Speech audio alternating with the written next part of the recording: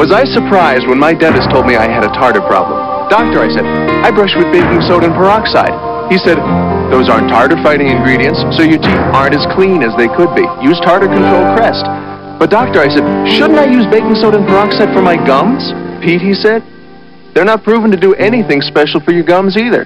So I used Crest, and my tartar problem, no problem. Tartar Control Crest. It's proven to fight tartar buildup. It's the dentist's choice. No more surprises for me.